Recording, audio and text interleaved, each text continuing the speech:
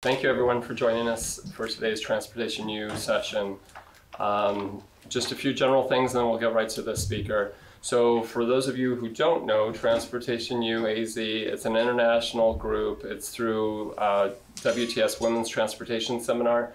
And the purpose of WTS is to bring attention towards getting more females in the transportation industry. So I've been the chairperson of Transportation U for about 5 years, and we go to the high school level trying to get more girls involved. Just, you know, we're not forcing you to be a transportation person, but we at least want to make it, you know, give you the opportunity to know what's out there, what possible careers. Being in high school, I know even coming out of high school for me, I thought I knew what I was going to do, and that changed. But at least we're going to try to show you some opportunities throughout the course of this school year. So as far as Sunny Slope High School, our events are all going to be here. Every once in a while we'll have tours where you can go there. You'll just have to get transportation to wherever the tour is. But every month during the school year we'll have either a speaker or a tour to do. You can stay connected to learn about our upcoming events if you go to Facebook or Instagram and use the keywords Transportation U AZ. That'll show our upcoming events. I am Michael Book. I work for an engineering company called HDR, and I'm not an engineer though. I do community relations. So the last 10 years I've been subcontracted out through Valley Metro and working on light rail construction projects. So my role is basically working with the community adjacent to our construction, making sure the business owners, if they have any questions or issues, that I help address them. But if you do have any questions about the program, you can always email me. My email address is michael, michael.book, B-O-O-K, @hdrinc.com. Along with me, today's program is supported by Jay Wright, who works for the Maricopa County Department of Transportation, and he's a communications officer there as well. And upcoming events that we have, I know there was a conflict. I had something set up for January, but I think the Girl Up program is booked up that month. So I'm going to just, after the holidays, we'll take a break in January. And then our next event's going to be February 1st. Miranda Sunblom, who is also with HDR like me, but she's a traffic engineer. And then March 1st, we're going to do a tour of my project, the Northwest Extension Phase 2 light rail construction, which is just up the street about a mile. So when we get close after the new year, I'll start having people sign up so we know how many people do that tour. But it should be really cool. We'll have a bus. We'll take you around. We'll show you the active construction. Lastly, I wanted to mention that WTS does have a scholarship opportunity. The deadline was December 2nd. It's only for high school seniors though. So are there any seniors here today? You are? Okay, the pressure's on you.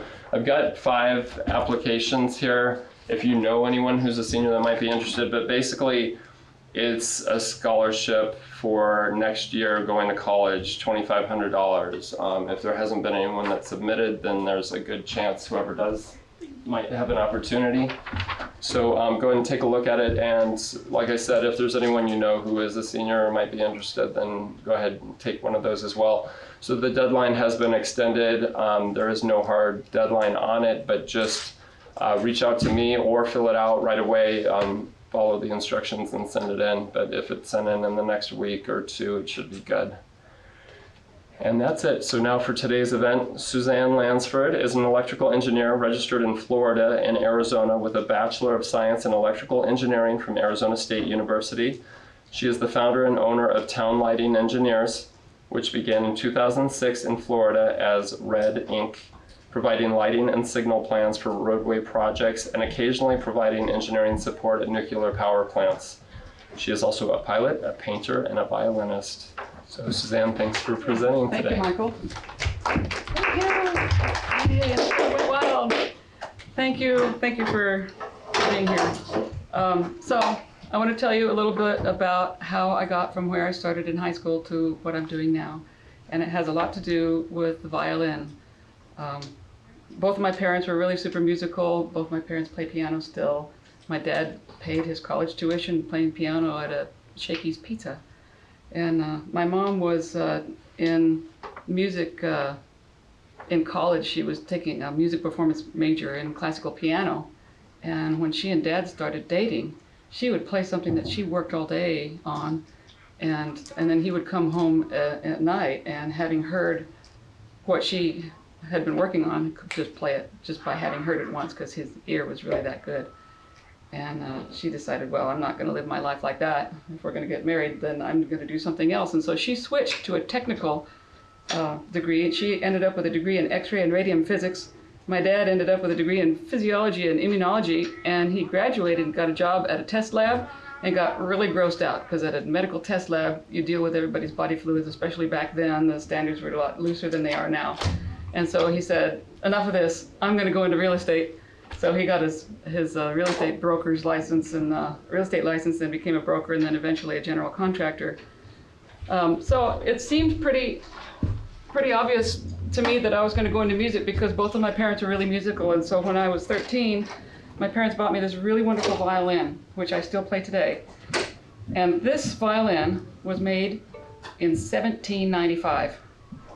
Okay, so when was our independence? It's like 1776? This was made in 1795. It's that long ago. And I want to play it for you just a little bit.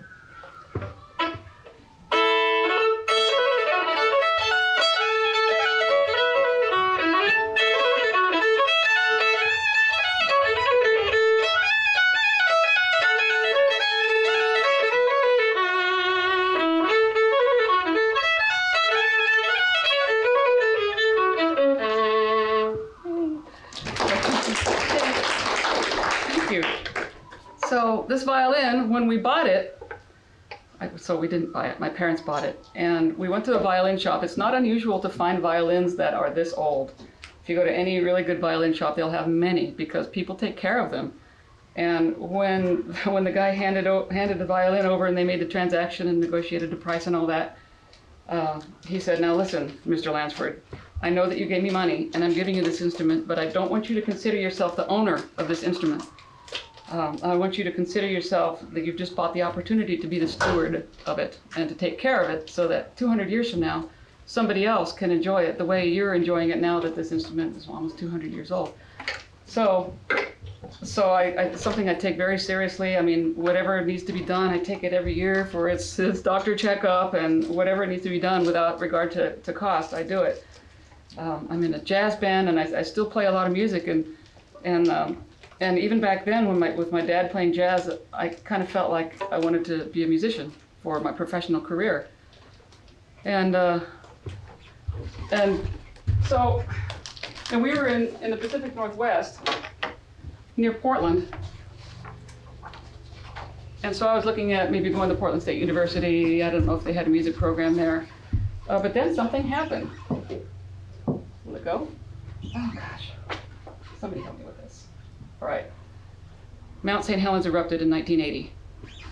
And I didn't really find out until a couple of years ago that the reason my parents moved from Portland to Arizona is because of this eruption. It freaked them out. They're like, if I can't even depend on the ground under my feet, I need to be in a different place. So this is a view from Portland. We lived pretty much closer to it. We lived about 40 miles south of the volcano, and we didn't hear it erupt because we were south of it, and it erupted to the north. And to the north side, they heard it all the way to Vancouver, British Columbia, which is like, well, I'll show you later. It's like another, across the whole state. And when this erupted, this is the layer of dust that were on the cars, all the ash. Everybody was wearing masks and stuff, just like today, except for the volcanic ash. And you could just like walk around, and it would kick up dust like that. And so they decided they needed to get out of there. So they moved us from there to here. So the volcano's around here where we lived, and they heard it all the way up here. We didn't even hear it. We got a call from Grandma. It's like, oh my gosh, are you guys okay? And we're like, what? It was Sunday morning. And what are you talking about? And she's like, oh my gosh, the volcano erupted. Well, up until that point, it was a common thing to do on Sunday to go driving into mountains and look at the steam, little trail of steam coming from the volcano. And so we knew that it was active and that it was going to go, but we didn't know that it was going to do that. And it just blasted, it just covered ash all over this whole area, and ash went across the United States that way. And so within a few months, they moved us here to Phoenix, and I was at, for a little bit of time, I was at Xavier, which is an all-girls school, and then I ended up graduating from Saguaro. And the Biltmore Hotel is there, and I got a job there playing violin every weekend, and I played there for 2 years, and so still, even then, it looked like I was gonna really go for music. I had a job at an ice cream store, like a Randy's Sandwiches and Ice Cream, which is still in Scottsdale, and it's just bigger, but it's still got pretty much the same menu as when I was working there. I had a job at Marché Gourmet. Like, if any of you guys can get like a food service job in high school, I really totally recommend it. It'll serve you your whole entire life. And then I graduated from Saguaro, and I did pretty well. In fact, I did really good. I was really good at math, and I was really good at science, and we didn't have physics class, but we had a chemistry class, and I was good at that.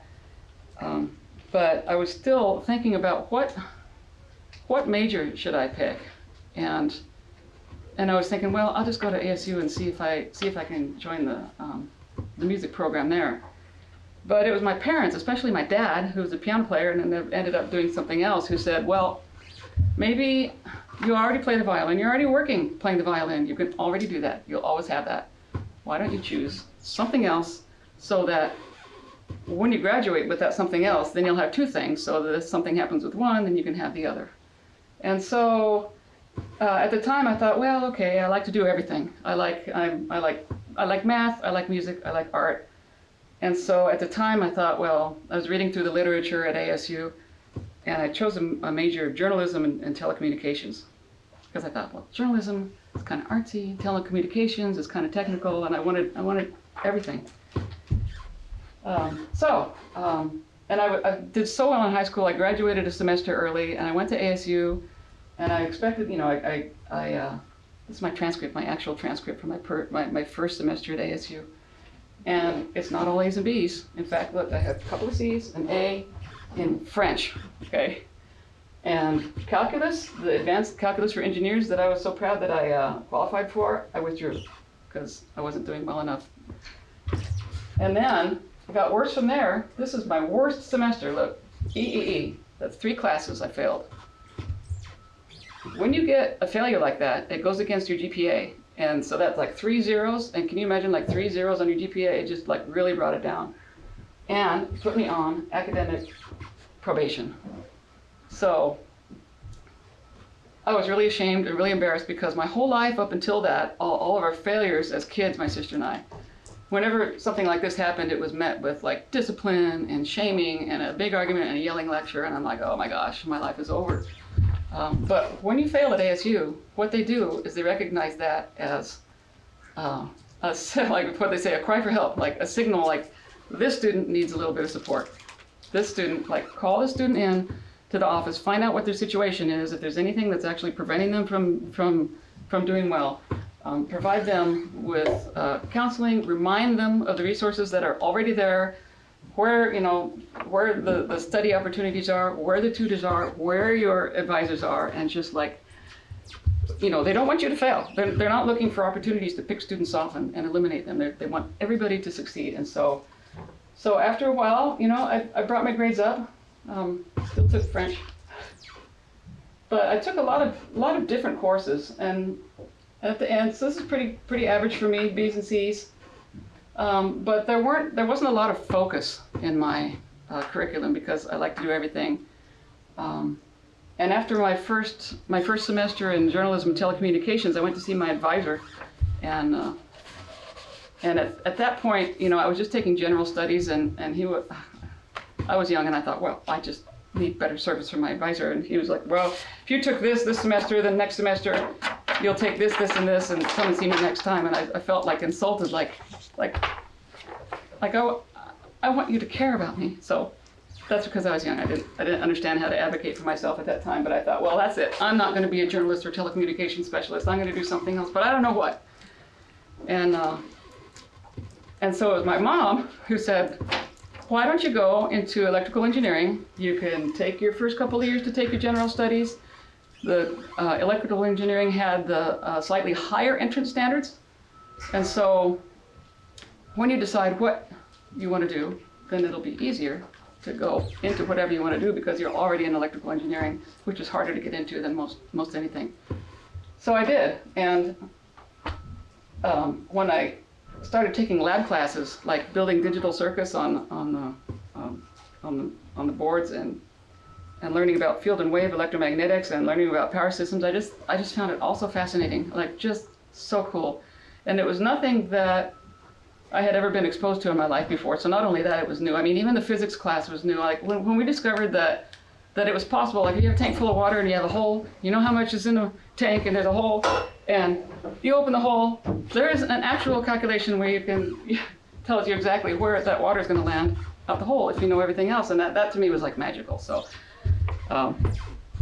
I ended up graduating with not a great GPA, but it was a degree. And I also afterwards took a couple of extra studies in mechanical engineering because we were in a project to build a solar car, and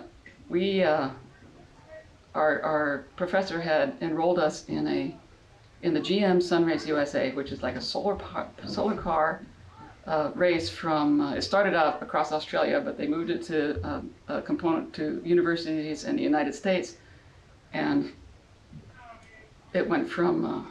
I have a slide for this. Yeah, so that's what it looked like. But let me go forward a little bit. This race, we drove that thing from here to there after we designed and built it. And this isn't our actual one. This is the body of the one. I was looking online for photos because all mine are long gone, and I recognize this is the fiberglass body that we made, but this is not the solar array of my project. And I was a team leader by the time the project was at the end of my year. So I know this wasn't our solar array. We had a different looking one. This was the year after us, and this front is the Lexan. It just kind of peels back, and you hop into the cockpit.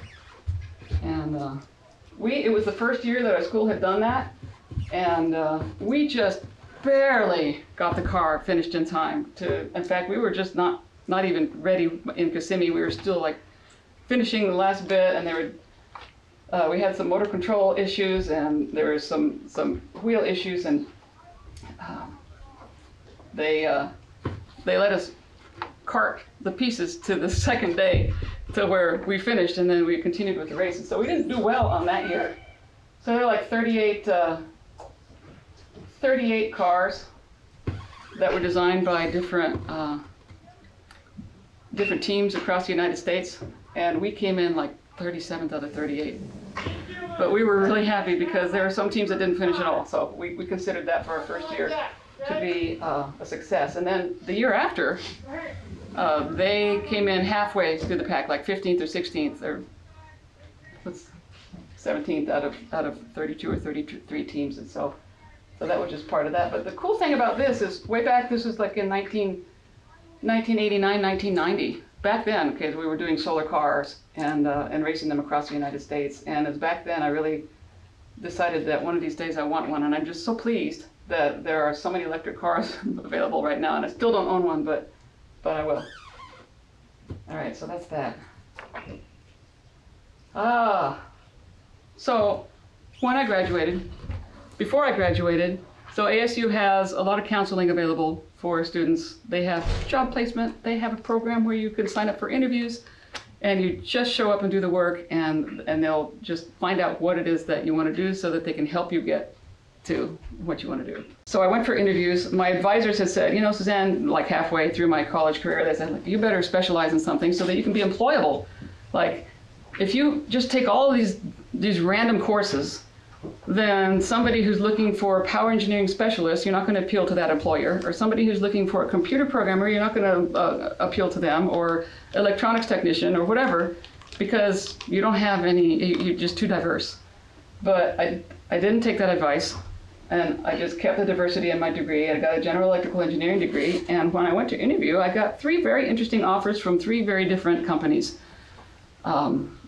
Intel was looking for a sales engineer for their computer products, and they were interested in my background because it was diverse. The Navy wanted me to be a fighter pilot because they wanted to increase their participation of women back then in 1990 in their Air Force. And Sergeant Lundy, which is a nuclear power plant engineering company out of Chicago, was looking for people to support Palo Verde. This is what Palo Verde looks like out there. Every nuclear plant needs a big supply of cooling water. And does anybody know where Palo Verde gets its cooling water because there's no lakes or rivers or oceans nearby? They get it from the City of Phoenix wastewater.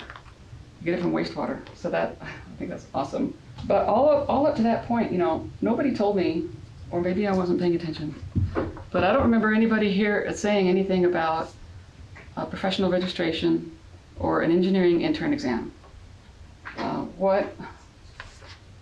What is normal is that if you want to be a professional engineer, which you need to do if you have your own company, or if you do any kind of engineering, and there's a bunch of exceptions, like if you're working under another professional engineer, then you need to go through a process where you take a general exam in your discipline. So I would take the electrical or engineering EIT, which is a lot of math and basic. It's almost like a summary of the college courses that I had just taken. So had I taken that then, it would have been a lot easier than when I eventually did take it, which was 4 years later. But it was my company who advised me. It's like, hey, are you interested in professional registration? Because we're interested in you being professionally registered, so why don't you take the EIT? And so I did that, and I passed it. And so the process after that is, after you get the EIT exam, if you pass it, 4 years of experience, and I think the rules on that are changing. After your degree, 4 years of experience under a registered professional engineer, then you can apply for your PE exam. Here's the Arizona, the AZBTR website. That's where you go to find out about all that. And they talk about all of the requirements to register for the EIT and for the PE exam. The exam was a whole day. Oh my gosh. So we moved from there to there, and I got my EIT. The contract at Palo Verde ran out, and they said, "We're sorry, we can't support you anymore here, but our home office is in Chicago. We got tons of work there. If you're willing to relocate, we'll relocate you, and you can go there." So I did. I went to Chicago. And I went there on like January, it was snowy, and I looked out the window of the airplane. I'm like, gosh, look at all those salt flats. I didn't know there were so many salt flats. And the lady next to me was like, you're an idiot. It's snow down there. Anyway, so I went to Chicago, and what I was doing with nuclear plant support is Palo Verde at the time, in fact, all nuclear plants at the time were doing all of their documentation and all their work. They had some computers, but all of the documentation was in paper binders, 3-ring binders that were kept updated in controlled locked areas. And this, Palo Verde, was one of the first plants to go with a computer database. They had with SIMS, which is their Station Information Management Database. And right out of college, my first job was, I remember this interview that I had with this company. Made it through the first couple of rounds, and I got to the point to where they were discussing the specifics of the jobs that they had available. And the guy who ended up being my boss said, okay, so we want to populate this database. This database has every part, every component, every piece of equipment in a whole plant in it, and listed by its location and its use and its safety classification. But we need to populate this database, like if it's a thread, we need to know what ASTM grade steel it is, and we need to know how many threads per inch, and what the strength is, and what it's qualified for, and what its documentation is for every nut and bolt, every relay, every gasket, every rubber band, everything in the whole plant. He says, how does this sound to you? And I said, because I was kind of a smarty pants then, like I am now, I said, sounds tedious. And he laughed, and he says, you're the first person today to tell me the truth. He says, because it is tedious, he says, but we think this is a really great opportunity, and a really great opportunity to know a lot about like know your terminology about plant parts and plant systems, so that will provide you a foundation to move on. And that's what it did. So I took that job in Palo Verde, moved to Chicago, and Chicago has a bunch of nuclear plants around it. check this out. Here's Palo Verde, here's San Onofre. This is one in Washington State. So there's all of these around Chicago. And we ended up doing, I mean, there's Wisconsin Electric, there's a Manitowoc, there's a power plant up there that I help support.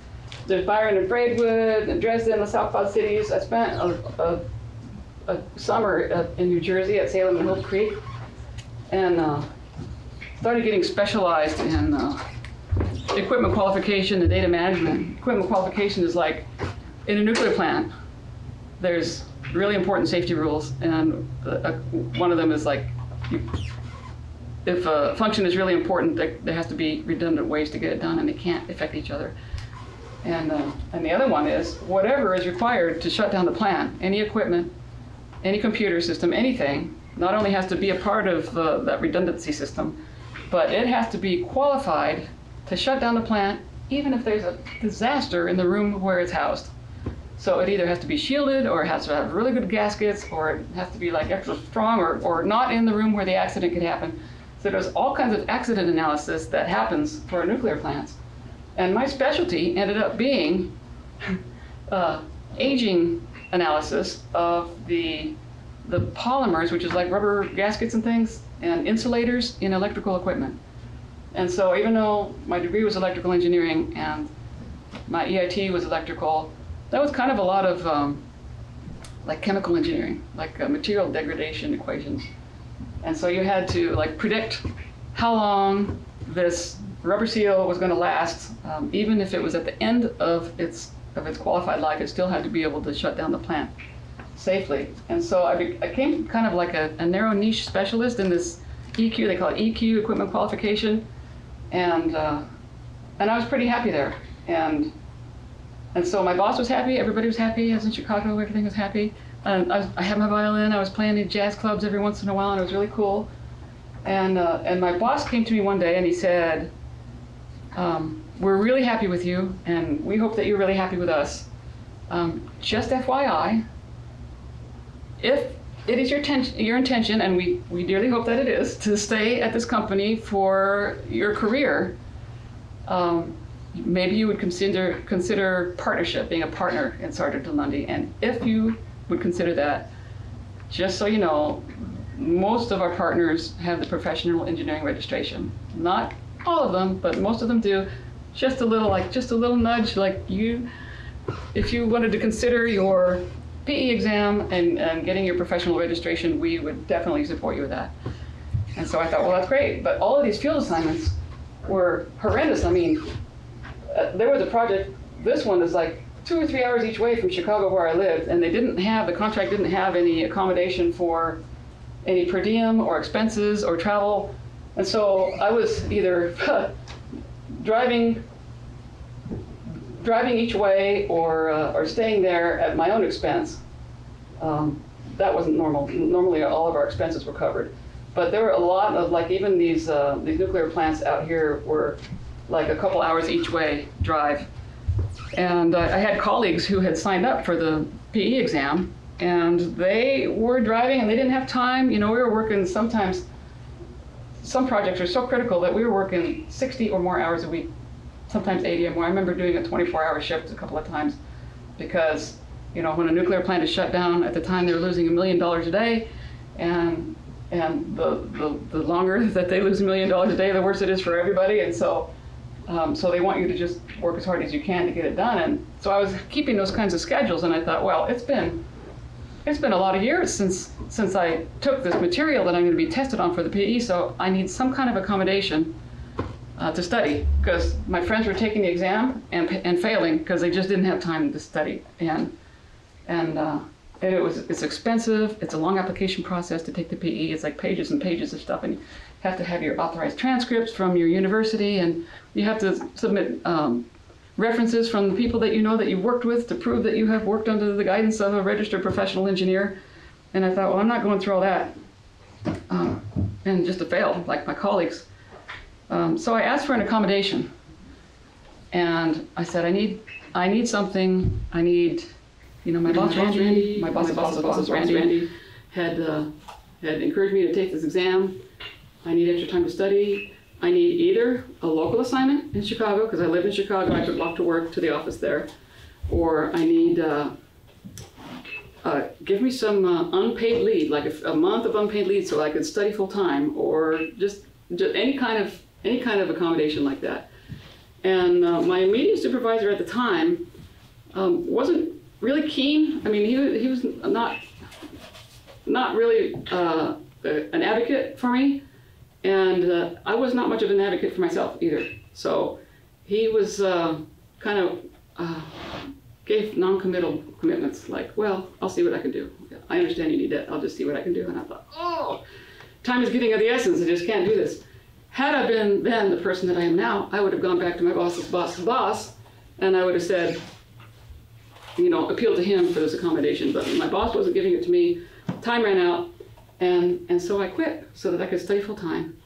And I thought, well, I can always go back after I get my PE. So I quit Chicago, and I moved to Florida because I knew friends there, and they had a place for me to stay where I could study full time. And I traded rent for doing some 3D modeling for a tower company that had some like cell towers, and they all have this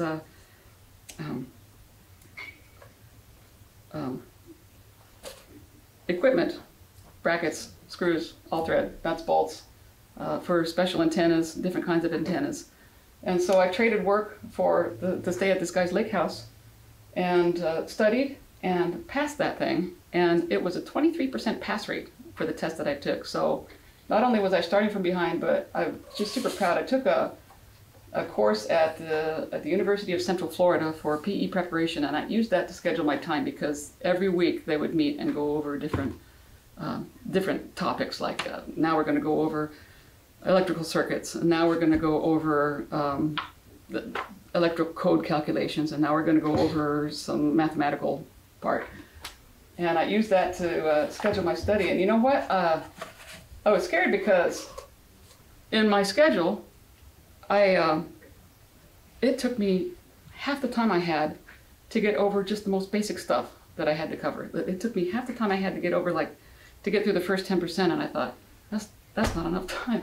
Like, I'm gonna fail this thing, and I quit my job in Chicago. Like, and but it worked out okay once I got over that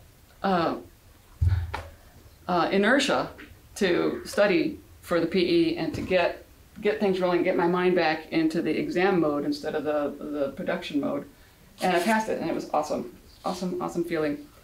And I didn't know what I was going to do with it, and I had quit Sergeant at Lundy, and I was in Florida, and there is a nuclear plant there in Florida, but I was just kind of tired of that.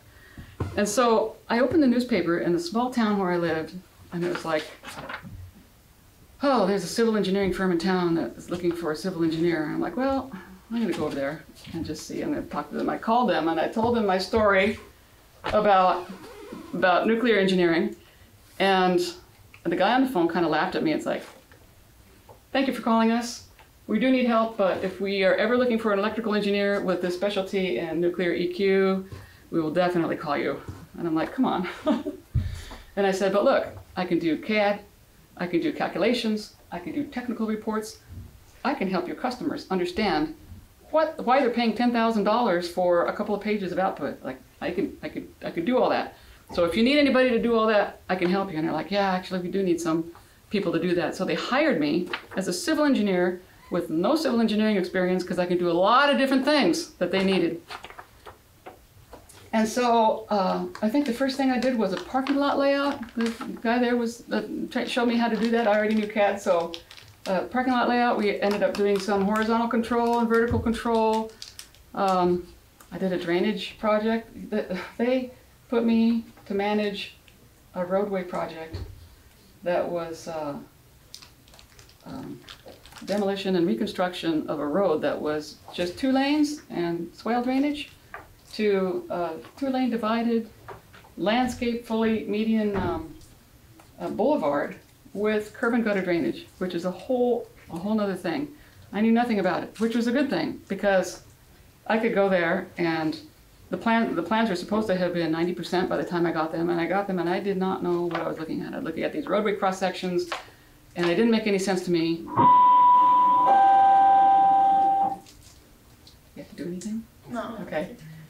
they didn't make any sense to me. So I would go to the person who was responsible for that component and like, hey, this is the cut and fill cross section, and it's supposed to calculate how much dirt per, I don't know, 10 feet along the whole length of the roadway that you're supposed to remove, and how much you're supposed to put back to make the roadway profile that you want. And so I'd ask questions like I just don't understand. Explain to me what this is here so that we can say that it's okay. And most of the time, coming back there with very simple questions would lead to big changes, because what would happen is the guy who was in charge of that section, he would say, oh, so-and-so other person told me that was done. And so we got that job done. That was Burns Road, and it's still awesome. And one of the things that happened on Burns Road was that, so we had the ribbon cutting, and then they had this huge rainstorm. Huge rainstorm. It was like a few inches. It happens a lot in Florida, but this ribbon cutting had just happened, and at one end, water started building up, drainage wasn't happening, and everyone called me. It's like, Suzanne, your road is filling up with water. Why did you, whatever. But I had a gig that night, and I had to play violin somewhere, so I couldn't go out there and help them direct traffic, which was probably not the best decision, but there were lots of other people to help. And what had happened was, during construction, they had put a concrete plug in one of the drain pipes so that they could do some work in the dry, and had not removed that. And they had this flooding rain, so they sent someone down there to knock it out, and then everything just drained in just 10 minutes. And so that was scary, but that was cool. So I was working as a civil engineer there, and we had plans on the table, and it was a subdivision. And my boss there, John, he said, hey, Red. He called me Red because my hair's red. He said, hey, Red, you're electrical, right? You have an electrical engineering degree? And I said, yeah, PE. And he's like, well, why don't you throw some lights out there? I'm like, throw lights out there? That's a whole thing. That's a whole specialty. You can't just throw lights out there. Like, in his mind, he was like, take a light sticker and then just put it there so that it looks like basically evenly distributed. And I said, well, I don't know anything about lighting, but I'll learn about it. And so I took a course. It was like a 3 or 4 day course with from the University of Wisconsin on effective roadway lighting. And up to the point I took the course, I had researched a lot. I had talked to vendors, and I had done research and studied and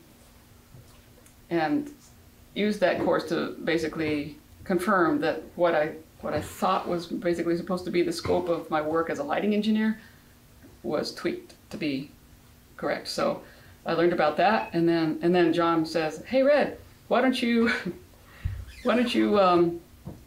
throw some signals out there? I'm like, signals? Oh my God, that's even more complex than lighting. So I took some signal courses and learned about signals and lighting, and I became the one person at that civil engineering firm that was doing traffic signals and roadway lighting for most of the projects that they were doing at the time, which is really cool, because I like to be the person doing the thing, And that was, the company was LBFH, and they were bought by Boyle Engineering, that was eventually bought by AECom. And even with AECom, AECom doesn't need signal and lighting subcontractors. They have a whole transportation department with signal and lighting engineers that can do their own. But since we had that really good working, functioning relationship, I ended up doing a lot of work for AECom. But it was really hard for me before AECom came on to get resources from that company, because I was the only person doing lighting and signals. So when I'd ask for a book or a course, or I needed to take a course, and so I needed to take 2 days off, they would say, well, nobody else is doing that, so I can't approve that right now, otherwise everybody will want that. I'm like, well, I'm the only person. So it was really frustrating, and so then I'd say, well, then give me 2 vacation days and I'll go and take the thing myself. And they said, okay, well, we can't have that, so all right, you can have those 2 days back. And it was really awkward doing that negotiation all the time. So I met with my boss at the time, better advocate now, and I said, I have an idea. Why don't I quit? Love you guys, but why don't I quit and work as an independent contractor, providing you with these traffic signal and lighting plans so that you don't have to manage any of my work. You just send me the base file in CAD for the civil engineering, and I will do the lighting design. I'll sign and seal it, and I'll give it back to you, and I'll send you an invoice. How does that sound? And you're like, oh God, that sounds great. to not have to manage you anymore. And so I separated from the company, became an independent contractor, just Suzanne Lansford, just myself, doing traffic and signal lighting plans as a subcontractor to, I think at the time it was Boyle Engineering. And that was working out great for a while, and we were applying for, writing proposals for bigger and bigger projects. And there was a project that was a design build for 5 intersections signalization in Martin County, and it was post-hurricane recovery. Florida gets a lot of hurricanes, and so they have a lot of traffic signal and lighting damage after hurricanes, and it required federal funding. And whenever you have federal funding, it's a whole another mountain of paperwork on top of all the work that you're already doing to get the permit and design done. So the contractor that I had a great relationship with, the Signal Group, said, Suzanne, we really need you to, we want to go with you on this proposal, but you have to be registered as a disadvantaged business. What's a disadvantaged business? They're like, well, it's a program with the state of Florida where like women-owned and minority-owned businesses have certain accommodation in the evaluation of proposals. They have they get like 5 more points or 7% more points. And I said, well, I'm not disadvantaged. Like, why would we do that? He says, if you don't get that certification, we need to go with a company that is certified as a disadvantaged business because we want that extra 7% that counts in a proposal. I said, okay, I'm disadvantaged, I'm gonna go. And what you do is you fill out your ID and what kind of minority you are. In my case, it's like I'm a female, so that's my minority status. And also, I'm a small business because it was just me, so like every criteria of small business, I fit that because I couldn't make $1 million a year myself. I probably could now, but not then. And so I got the certification. What do they call it? DBE. DBE, WBE, Women-Owned Business Enterprise, Disadvantaged Business Enterprise. You hear these acronyms, WBE, DBE, and SB. And so I got that certification, and that contract required errors and emissions liability insurance. It's a whole other thing for me. It's like, what? Errors and emissions liability insurance? Started getting quotes for that, and the quotes were astronomical. They were like 20 or 30% of what I was going to gross. And the agent I was working with said, well, if you were a corporation, then it would be a lot less. And I said, you mean for the same amount of work, it's less money if I'm a corporation to pay for the insurance, the cost of insurance premiums, than if I'm an individual? So he said, yeah. And I said, well, now I'm a corporation. And so I think I went to LegalZoom.com, and I just filled out the stuff and had LegalZoom do a corporate entity registration in the state of Florida. And I got my liability insurance. We submitted the proposal. We got the proposal after all that. And I named the company Red Ink because, a couple of names, because my boss would call me Red, and I didn't want him to say like, well, who is this spectacular engineering company? I wanted Red to do it. And it's like, he can always say, get Red to do the proposal. Get Red to do the lighting plan. And also I had a big QA/QC component there for the plans that they were producing, and I used Red Ink. So Red Ink was a double whammy name. So also in Florida has a particular problem that I ran up against, and it has to do with the kind of light. Yay! It's my turtle nesting. So these are sea turtles. What happens is change the subject. Mother sea turtles come in during a certain part of the year, during the summer, and they lay eggs. They bury their eggs in the sand, about 100 eggs on average, 75 to 100, and then they leave. And then several weeks later, these guys hatch all on their own. You could tell when they start to hatch because the mound that was their nest, it starts to sink as the eggs start to open up inside, and they come out, and then they find their way to the ocean. And not very many of them actually make it because,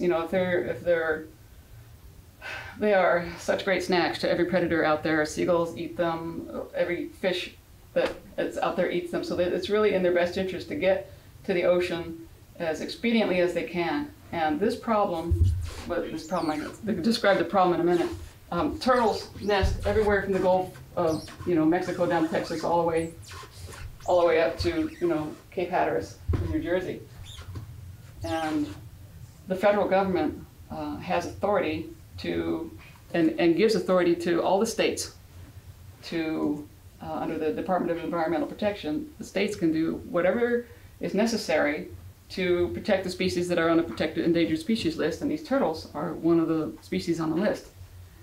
And so every state has pretty much the same mitigation strategies, and that is that you have to have, first of all, you can't bother them. You can't touch them, you can't pick them up.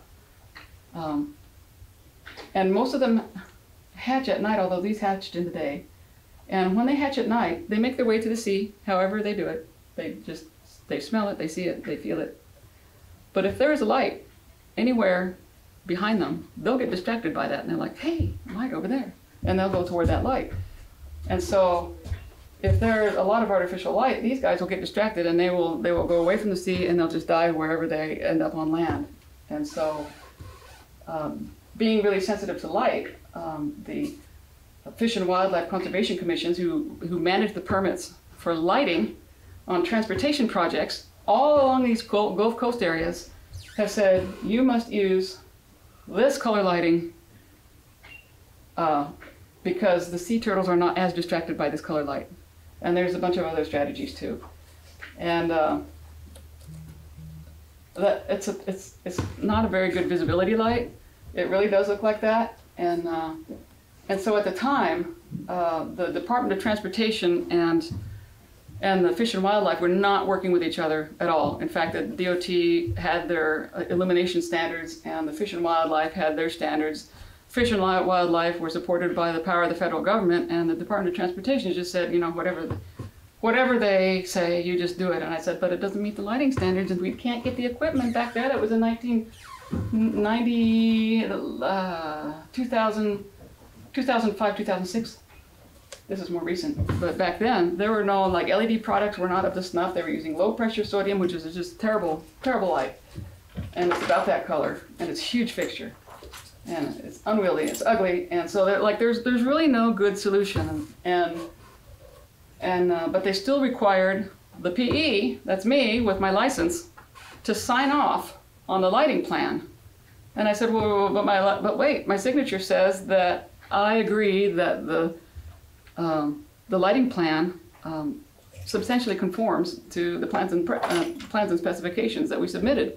And if we do that, which was a modification that the Fish and Wildlife requested after we had the set of approved plans, I said, I can't sign and seal it. He says, well, it needs to be certified.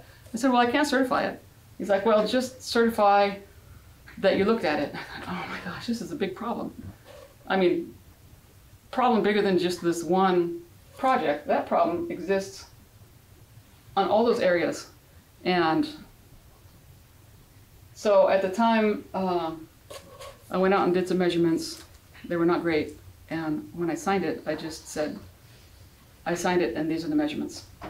And that's what I signed. I couldn't say that they were designed according to the DOT specs like would have been great, but it just wasn't possible.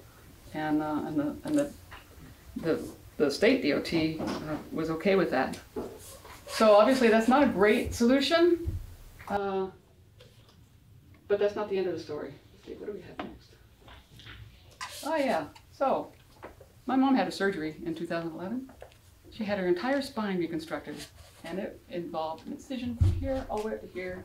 She had scoliosis, she had a deformation, she needed some help. So I moved here to help her get over that. And I left all my people in Florida, which was really sad. Came back here, which was really great because I love Phoenix. I love the desert, and I feel like home here. You know, I graduated from ASU and got Mom through her surgery. You know, when somebody has a crooked spine and then they get it straightened, she was 2 inches taller after the surgery from before surgery, which is something that she likes to tell everybody. And so I was here. And right away, after I've been doing all this lighting and traffic signal and transportation work in Florida, got here, and my nuclear industry friends was like, hey, Suzanne, I heard that you might be available. So I was, and so I did a little bit more nuclear plant work, and then I thought, wait, I remember quitting this before. I want to live where I live and work where I work, and so I got a dog, and I planted a garden, decided to do some lighting and signal work here, and I did a little bit, but you know what? That problem in Florida is a persistent problem in Florida that doesn't really exist as much over here, and it's still a big pain in Florida, and I have experience there. And so I kept getting calls from Florida. It's like, Suzanne, can you work on this turtle project here and there? And so, so I still have work in Florida and some work here. I have some projects in Scottsdale and Mesa, and oh yeah, we talked about light color, but I'm running out of time. Flagstaff has a Lowell Observatory. Lowell Observatory has the same lighting restrictions as turtles. Why would that be? Because if you have a lot of bright lights up by an observatory where they're looking at night and you have all this white sky glow in the sky and they're trying to take astronomical photographs and measurements, it's all that scatter. And if they limit their street lights to like one very limited bandwidth, then the observatory can filter out that bandwidth and they can get a really clean image. And so, to that extent, the turtle lighting situation really does exist in Florida. Oh yeah, haha. I still play in a band. This is my trio, where we three. This piano player. If you love piano, look up Nicole Pesci. She is an insane alien from outer space. Great. The singer's pretty good. I'm not terrible, but this piano player is awesome. I paint. COVID, I stayed home and painted. My stuff is up online. And my website is really weird because it says nuclear plant engineering support, traffic signal design, outdoor lighting. So I figure one of these days when I decide what I really want to do, I will focus a little bit more. One of the things that was made available, and is available to every small business in Arizona, is that Arizona Department of Transportation offers a small business workshop. I forget the name for it, but it's about 20 weeks, every week, several hours every week, of business-related training. And I took that course because I wanted to figure out how ADOT does its work. And so one of the things that they recommended was that, you know, they have a marketing specialist come in and talk about your online presence and your social media and all that. And one of the things that they said was, you know, if you have not started a company yet, and I thought, oh, no problem, I've started a company already. They said, well, if you haven't started a company yet and you're looking for a corporate name, it would be great if it could describe what you do somehow intuitively so that they know. And I thought, well, red ink has really been kind of problematic because in accounting, red ink is a financial loss. And so there's that implication. There was a red ink independent film that was a horror film.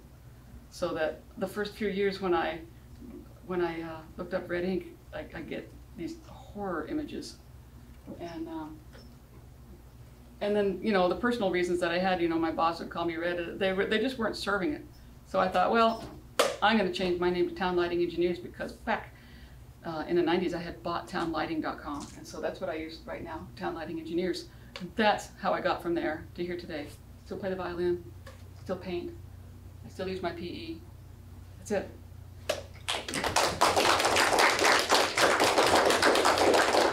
Thank you so much, Suzanne, and for everyone for being here. Thank you.